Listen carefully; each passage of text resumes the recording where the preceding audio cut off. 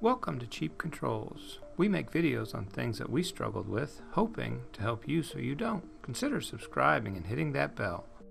In the last video, we used a slider to control a pulse width modulated output on an Arduino. And we had some questions come in as to why we did a couple things. Our next video will have two sliders that will control two LEDs. And I thought, before I go on, I'm going to answer some of the questions and maybe go over a couple things on variables and make that 12B, and then the next video will be 12C. So this is the Nextion display as we left it.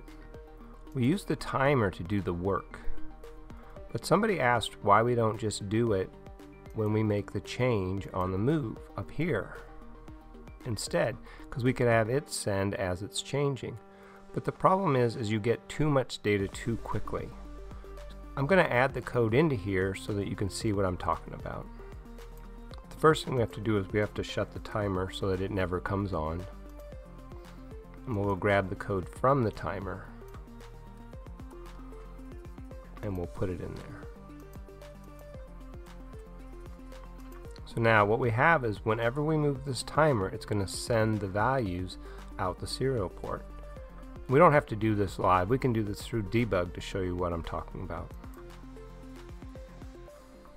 And you're going to see the data is going to appear right here as we adjust the timer.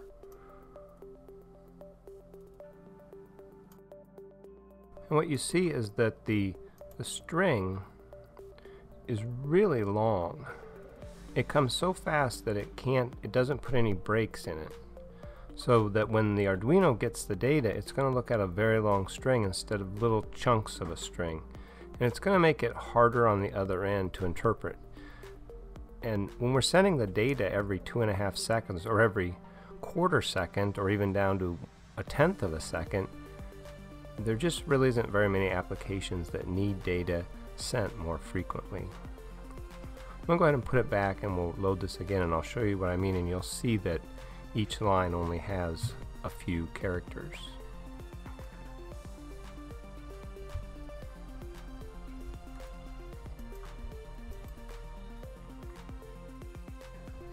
So now as I adjust it, you'll see that you can see that the data is only that long and then there are breaks after it. So it gets these two characters and then it gets the next two characters, and that makes it a lot easier on the Arduino end to interpret the data and assign it.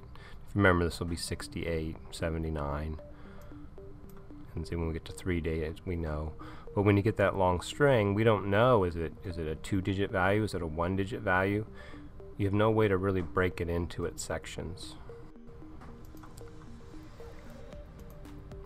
And that's why we don't use the on move or the touch move portion for this particular thing. There are times where you might use it, but not for this. We just chose not to. The other question that we had was, when we do send the data, why do we convert it? Why don't we just send the ho.val? So we're going to go over that next. I'm going to change it so that we are.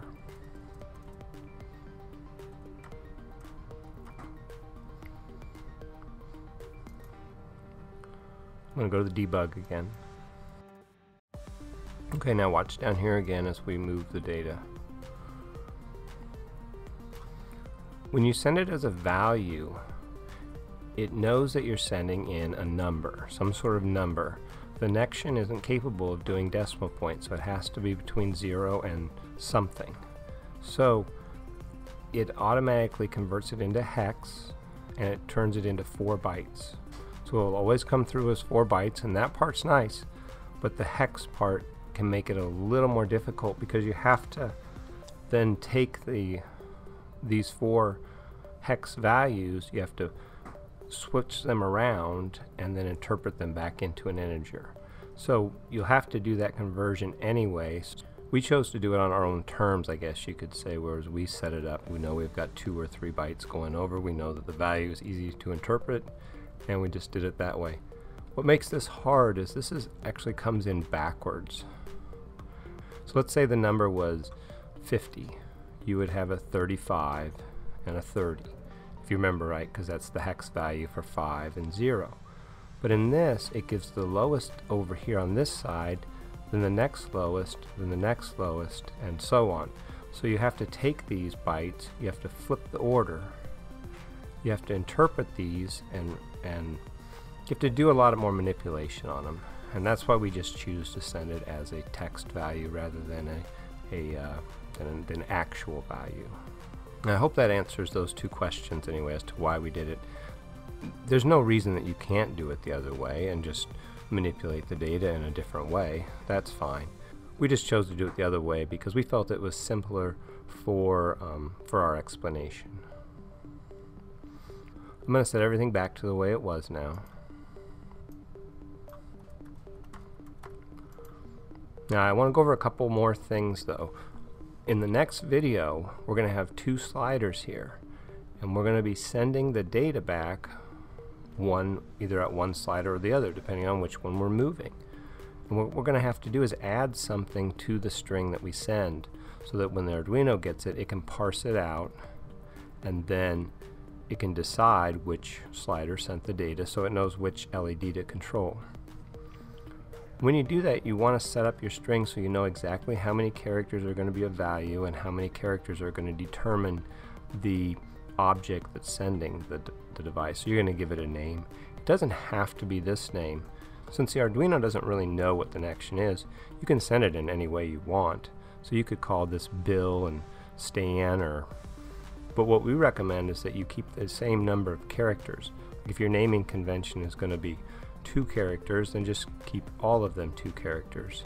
And depending on the size of your project will depend on your naming structure. If you're going to have a 10-page project with 100 different items, then you probably want to have a 3 or 4 character naming convention, so that way you can keep everything straight, because you might have the page number and then like the word itself or something like that. We're going to use 4 for this, and we're going to set up our number scheme so it's locked, because if you remember, the numbers came through. We'll go ahead and do it one more time on the debug so I can show you.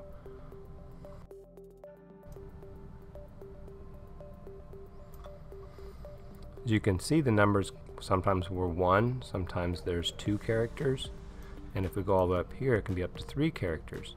We need to define that so it's more established and set. And we do that at this last when we do our conversion. So we're going to set this to be 6. So we know that whatever value that comes out of here, it's always going to be the 6 characters. And then we're going to use for our naming convention, we're going to use 4 characters. And what would be really nice is if you could print this, the value, and then if you could just add something. Like in this case H0, but we're going to do something. We'll just call it Bill. It'd be nice if we could just do this and then print that plus that, and then just change this as we needed it. But if we go to compile it, it doesn't like that, because you can't print anything more than one thing at a time. So what we have to do is we have to add to it first. So we do the variable VA0 equal to itself. And then this is where we add the bill.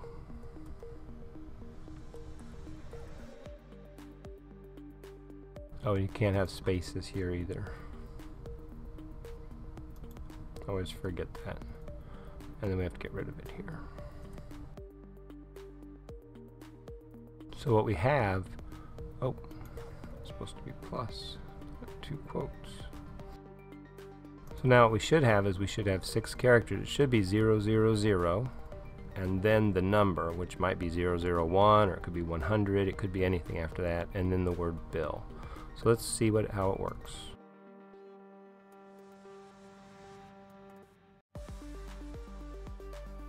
So if we convert this over to the string, you can see that we have our 6 digits so that it always lines up perfectly, and then bill comes second.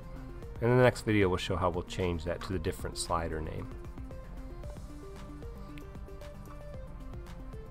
But in some cases, you might want the bill to come first, like give the name of the thing, and then, so you would hope that you could just do this.